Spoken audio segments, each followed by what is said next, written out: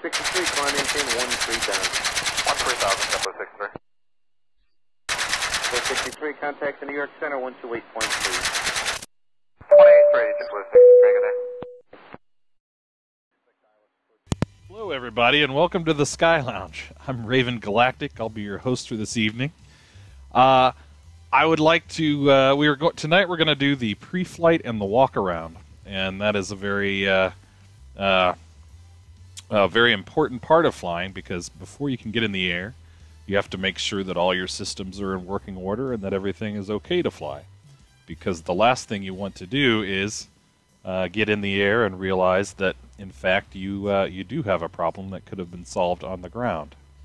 Now, before we get started, I've asked you guys if you'd like to follow along on a checklist that we've put on the skylounge.tv. Please go ahead and go to the link that's in chat. I will go ahead and link it again. No visuals.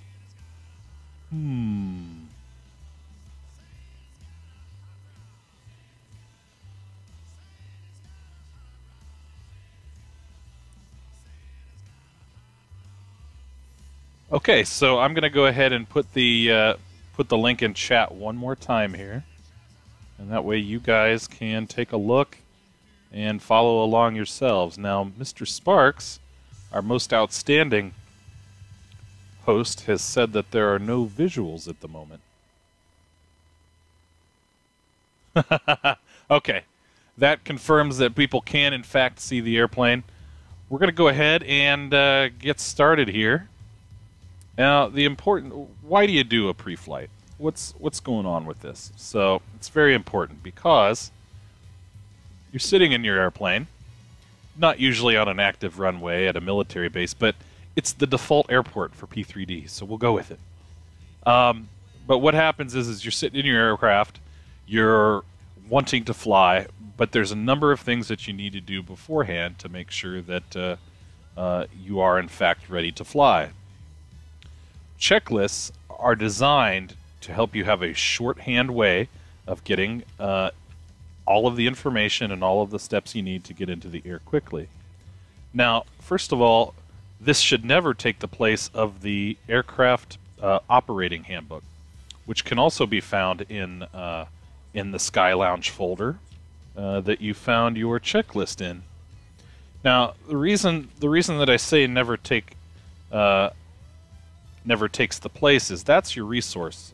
So, for instance, when you get good enough and that you're flying your Cessna 172 on a regular basis, you can get the pattern down to the point where you're like, okay, I've got this, everything's going to be good, you know, I haven't missed anything important. But what the operating book does is it tells you all the whys behind the flying that you do. Now, so if you have questions, I would suggest that you definitely go to the operating handbook that's once again linked, and take a look at what answers you can find there. Learning is the pilot's best resource, but if you still do have questions afterwards, I encourage you come to the hangar on Discord, where I'll be answering any and all of your questions afterwards. And anything on topic is open game, so I encourage you to get on Discord and come join us. I won't be answering questions at the beginning or during the show, because we're recording this and I'm going to be putting it on YouTube, and it wouldn't be very fluid if we were all stopping to answer questions. The person on the YouTube can't see the questions, so on. And then also, it's just more organized that way. So, all right. So we're going to pull out our checklist here, and the first thing that we come to are the documents. Now, of course, an aircraft cannot fly without the documents, and they're almost always found right here. This is the what would you call it? Not a glove box, but it's just a place where you put your charts. As you can see, there's already one in there, and then there's also usually your ARROW. Now, ARROW is a great acronym. It stands for Airworthiness Certificate. this is the certificate that the inspector has signed off that says you are allowed to fly. R used to be there used to be two R's. The first one was radio operator's permit. That gives you a FCC license in the United States, a Federal Communications Commission license to use the radios. The second one, though, is registration. Now, the registration is what comes with your tail number. So, for instance, this registration is linked to 7274 Hotel. Now, that is your unique numbers and letters, N standing for the United States, and so on. Then we have the operating handbook, which must be in the airplane at all times while flying. And then W is for weight and balance. Weight and balance will actually cover in a whole separate episode. It will cover we'll cover as simply as possible why the weight of your aircraft is important and why it's important that it's in balance. So second, we have the control lock. Now, you might not have been aware of a control lock, but if you notice right here, the yellow and white, or the red and white lock here, that prevents the wind from moving the controls when you're not flying it and when there's no one in it. So let's just do a handy trick, and we'll go ahead and take the yoke off so you can see it a little bit better. But as you can see, it's a bar that goes through the yoke. It holds it in place, and it's and it's very well seen so that you make sure you don't take off with it. And unfortunately, as with everything, somebody has taken off with it. That's why it has to be in these big bold letters here. Very dangerous and very important. So we're going to go ahead and take the control lock off and just turn the yoke back on for now. Give you a good idea what that looks like. Second are the magnetos. Well, let's just go ahead and turn this off then. The magnetos down here, left, right, and both, they are what used to start the airplane. They turn mechanical energy into electrical energy, which is used to start the ignition.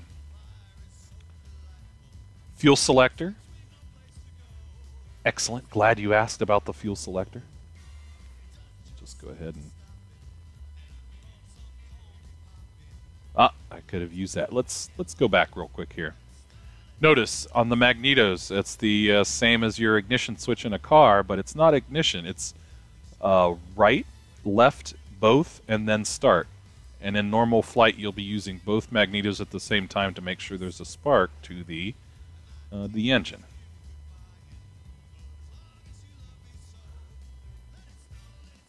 Here is our fuel shutoff valve. Now, for training purposes, I've made everything as difficult as possible, but usually you would find this to be in like that. It's red because if you would not want to be touching that in flight. Then you have the left fuel tank in the left wing, the right fuel tank in the right wing, and both fuel tanks at the same time, feeding gas to the engine so that it continues to run. We'll go ahead and flip that to both, as it says. And there you go. Sometimes this would be used as if you have an imbalance in your fuel. For instance, if the right is full and the left is half full, you can actually have the aircraft want to turn right in that situation.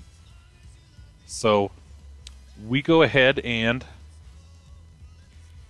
make sure it's to both, because usually before you take off in a Cessna, you're going to get roughly 2 hours of flying time before you need to land. So you use time to say, hey, you know, this is only in certain situations. Another situation would be if you're doing training and you're in like a constant left turn. Some of that fuel will actually burn differently in each tank, and in certain aircraft will actually shift to the other tank through the fuel system. Okay, let's go back to the avionics master. Good morning, good evening, Mr. Pincom, wherever you may be. And I see we don't have our... There we go. Now I think Mr. Bucknadic joined our first class, if I'm not mistaken. If you have, definitely speak up. And we'll recognize you for that. Thank you very much. All right, back to the avionics master. So we have a whole separate system here for the avionics. We want to make sure that this is in fact off, so that when we start the aircraft there's no power surges, which will damage the equipment. Circuit breakers, just above that we have our flaps, instrument panel, a bus. A bus is just a number of different electrical pieces of equipment that just all run to one circuit. There's the turn coordinator, instrument lights, so on and so forth. Those all look like they're in. Sometimes you'll want to check it. You can actually push on this and it'll pop out and just put it back in. It's very handy in flight if you're, say, for instance, having a instrument light problem. You can mess with that and see if it resets itself. Okay, fuel quantity indicators. Let's see if we...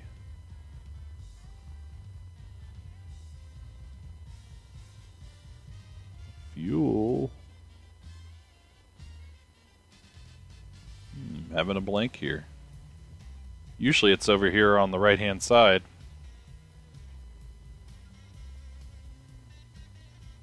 Ah, it's a round dial. So notice here, the fuel should actually, the fuel quantity check, and the way we do that is to go ahead and turn the masters on. And notice the fuel comes alive. It does say we have 2 full tanks at 26 gallons apiece. However, in aviation, we don't really rely on the fuel tanks, the fuel sensors, to give us an accurate description of what fuel is in the tank, because they work on floats, and if one of the floats gets stuck, it will tell you that you're on 26 gallons for your entire flight. So definitely need to use math and a general rule of 2 hours in a Cessna.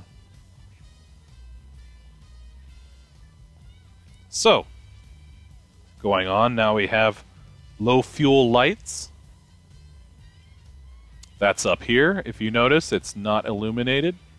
I couldn't find a test switch. There it is. Okay, the test switch is bright, and now test. So notice that all of the lights come on. We're testing. Excellent. Low fuel, pitch trim, voltage, vacuum. All is right there. Turn coordinator. No flag in the turn coordinator. So this is right here. This is the turn coordinator. It keeps you in a level turn, and there are no flags there. Flaps down. So now that we have our master switch on, we'll go ahead and turn the alternator on, even though we don't need it. Once again, I'll explain later. We'll go ahead and check and make sure the flaps come all the way down.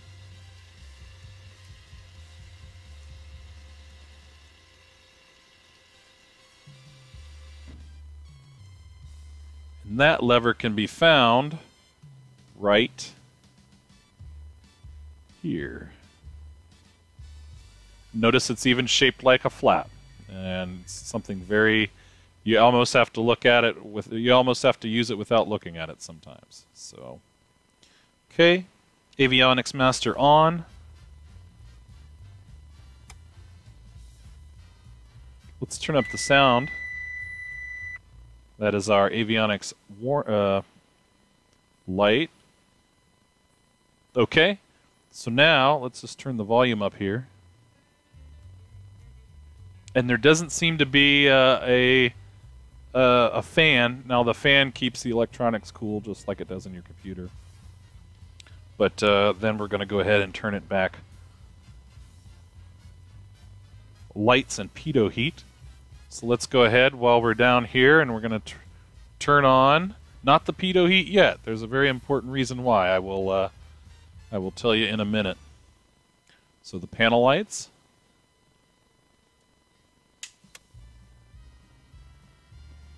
The avionics. I'm just going to go ahead and turn.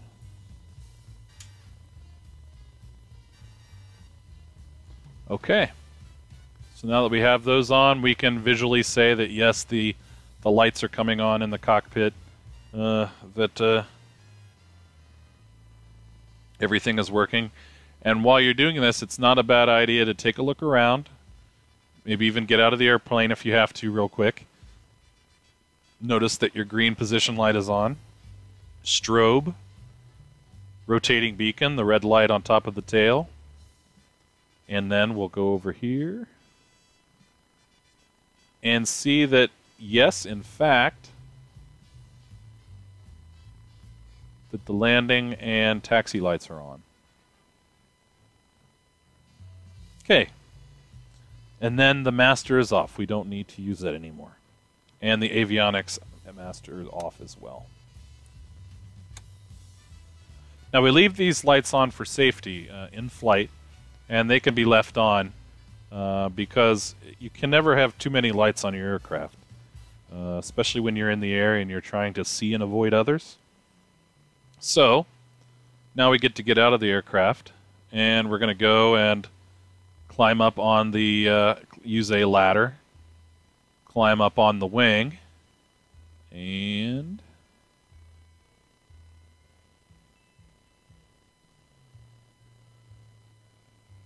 see if I can, there we go. I really like this chase plane. Okay, so you get on top of the wing here, you check the fuel, and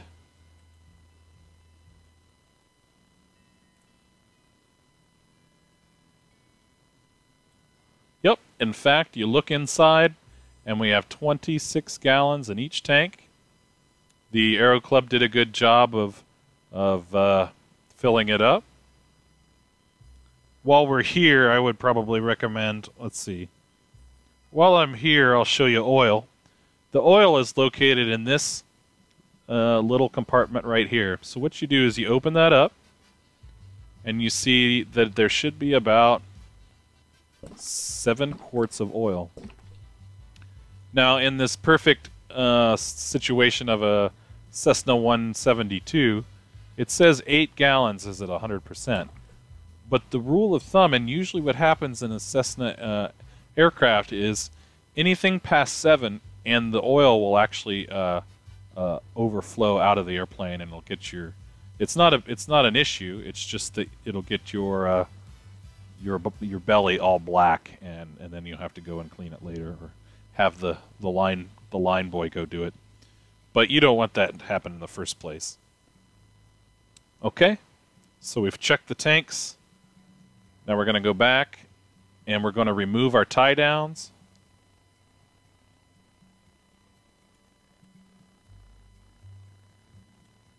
Okay, so we're going to go ahead and remove the tie downs. Now, tie downs are for wind.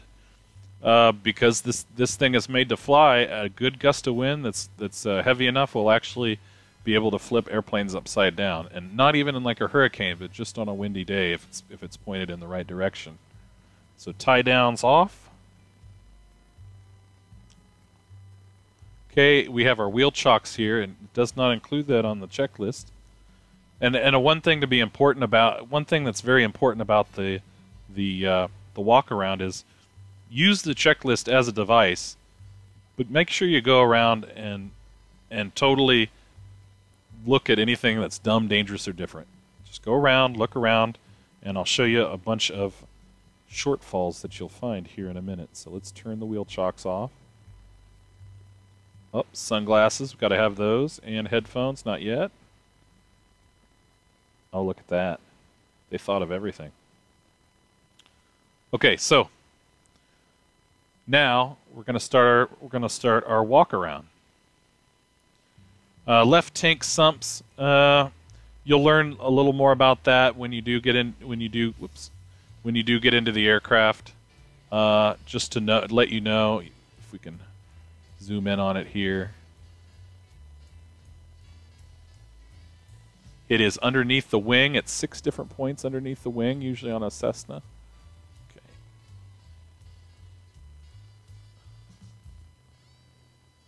And those little black dots are the sumps.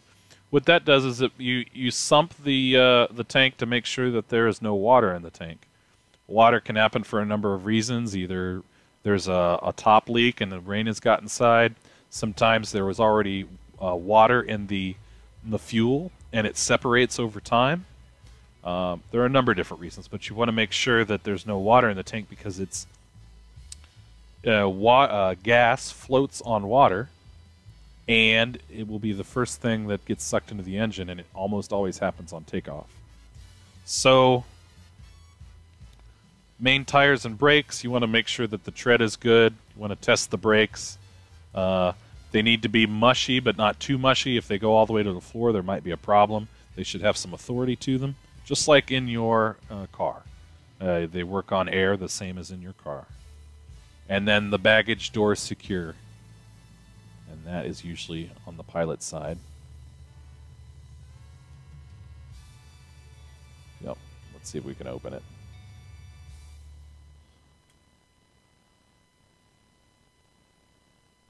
Battery generator.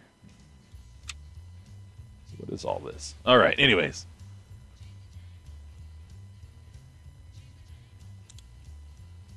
Okay, so rudder pedals free and secure. So we'll go back here and we'll look at it from the inside. Now notice I can take my rudder pedals, go them the full distance. We just talked about brakes, so you can push them down. And that was the parking brake that just got released there. And then we'll go to the outside. And in fact, if everything goes well, you can see the rudder move, and then you can see the horizontal stabilizer move. All right. Pneumatics. They work on pneumatics. And then hydraulic. Anyways. So that's just the same as bleeding your brakes. Anyways. So then we come to right flap and aileron. So we're getting out of the aircraft now. We're going to move around. We're going to make sure that all the components of your flap are okay. Now it's in the down position because you can see up inside the flap, and that way you can see that there's proper play in the components and that it's secure. And then you look over here and you can check your ailerons real quick and manually test them, put them up, and then we have wingtip and leading edge. You want to make sure you check that. You want to make sure there's no cracks. Even this little winglet here, this little part that comes down on the very edge of the wing, can be very important to flying. A, if it breaks off, it could be a hazard. B, if it breaks off, or it can be a, it can actually change the shape of your wing. And then you want to make sure that there's not a whole lot of bugs and stuff, all those little creatures that got caught unsuspectingly on the side of on your leading edge. Over here is the stall warning horn, and it uses your angle of attack. It uses the direction of your airflow to decide if there's a stall or not, and there will be a whistle in the airplane. Okay, antennas. Yeah, looks like our antennas are okay. You'll see one here, and then you'll see a navigation antenna up here.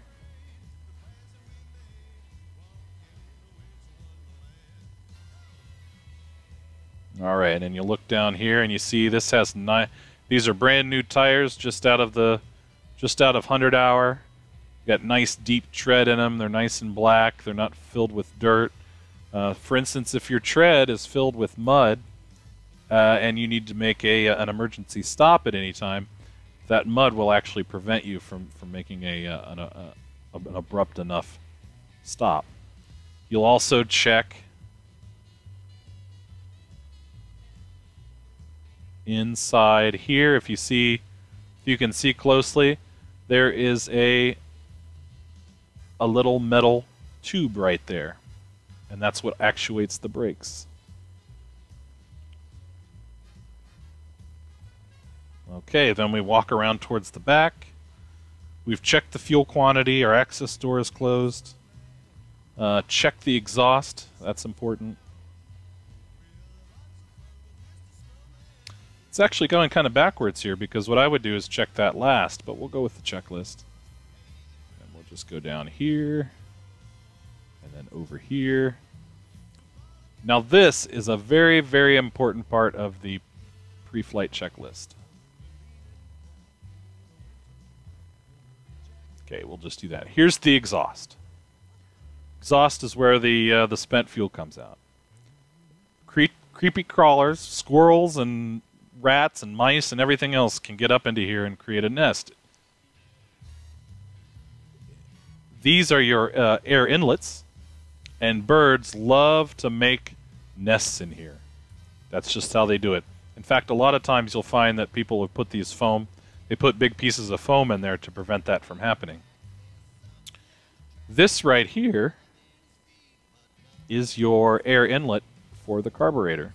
It's a piece of foam with some chemicals on it that allow air to come in without too much debris, because it is a big tube going straight into your engine, and you don't want debris in your engine. But these all need to make sure that they're free. Also, when you check the oil, make sure that there aren't any loose wrenches. You know, did somebody work on it and forget to put it away? Are there bees' nests in there? All different kinds of things can happen, especially if you haven't flown the aircraft in a while. All right, so nose and wheel strut. Just get right in here. No, we won't. Yes, we will. Okay, we're just going to zoom in on the wheel strut there. If we could just get that exhaust out of the way. All right, so here's our wheel strut. It's the silver thing in the middle of your screen. And what that does is cushion your landings and provide so that there's not metal on metal when you do land. But there should be about a 4-finger width amount showing. That's your rule of thumb. And you just go ahead and you place your 4 fingers up against the strut, and you just make sure that it's properly, there's a proper amount of pressure in there. All right. Prop and spinner. Also very important, you want to make sure that the prop doesn't have any nicks in it, scratches, dents. We just had a situation the other day where a guy left the tow bar on the aircraft when he started it up. So what happens? The propeller starts turning, hits the tail or the tow bar. Tow bar goes flying into the wall and actually embeds itself in the wall. Got a big nick on the propeller, and then when it gets to the shop, it's like, well, it was considered a sudden stop of the propeller, so now they have to tear down the entire engine just to get the airplane flying again, because you don't know what happened internally to make sure that the engine couldn't have suffered something internally. So it's very important. Check for nicks, check for rust, check for a warp. Cooling intakes are these inlets right here. Those are clear. Alternator belt is found inside the cowling here. And also you can see it right behind the, I don't think you'll be able to see it here, but it's right behind the propeller. Air filter down here. Nose and wheel strut static port. Static port, they've thought of everything else, and my hat's off to 808 for the amount of precision. Here it is. Oh my. Ugh.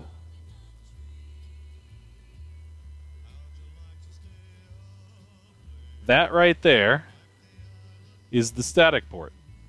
Now we'll be getting into the pitot-static system, but for right now, just know that it equalizes the air in the pitot-static system. And that needs to be clear of any debris or any bugs in there as well, for reasons I will tell you in a little bit.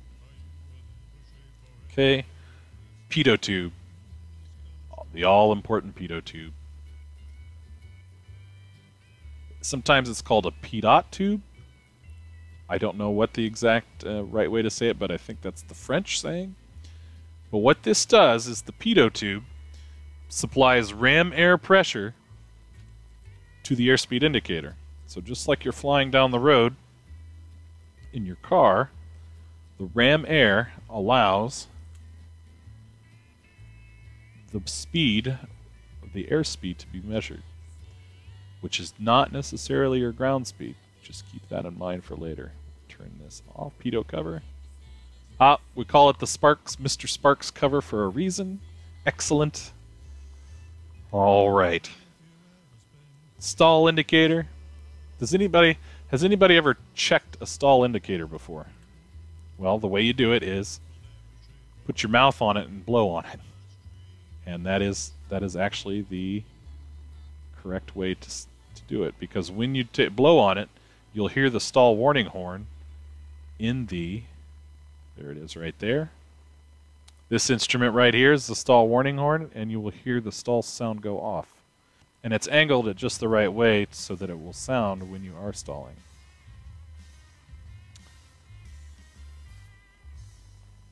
Okay, fuel vent. There it is. Let me see if I can maneuver it.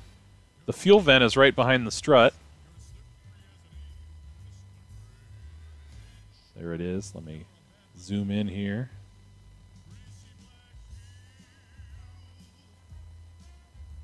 It's this right here. This another piece of metal. So, say you take off on a cold day. The air warms up. It gets hot. You actually have a fuel vent here so that some fuel will go overboard and it won't damage the tanks internally. So you'll notice that sometimes this is dripping, especially when the temperature has changed a lot during the day.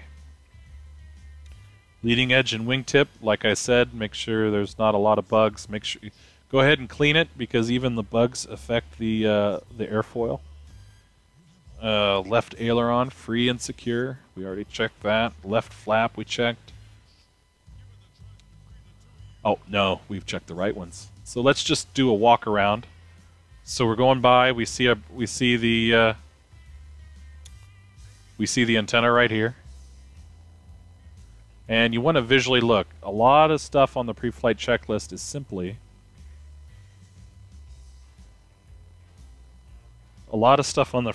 pre-flight checklist is simply gee whiz type of stuff, like, is there something hanging from the plane? Is there dents on the plane? So we go and just look up here.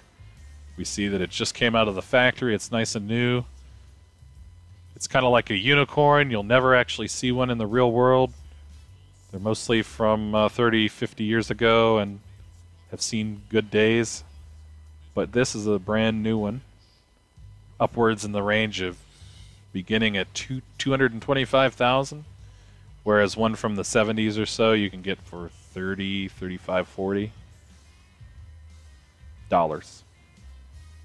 So we go around here, we look around, we make sure that the rudder, we used our hands and we push the rudder back and forth, making sure that these two attachments right here are working properly. These feed through the aircraft into the rudder pedals. And then let's check our elevators. Go all the way down full. You want to know that they have full deflection, you call it. And while we're here, let me show you something. I'm gonna use my trim wheel, and it should,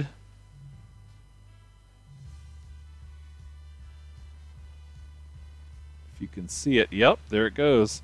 We're gonna move our trim wheel all the way up, and that is the fine tuning that we talked about last week. So now you definitely wouldn't want to take off like this, and you wouldn't have to do it for takeoff, but you want to make sure that that piece of metal, the connecting rod, is secure. I have to Roll it all the way back. Okay. All right. 63, climb maintain 13 down. 13,000, 063. 463, contact the New York Center 128.3.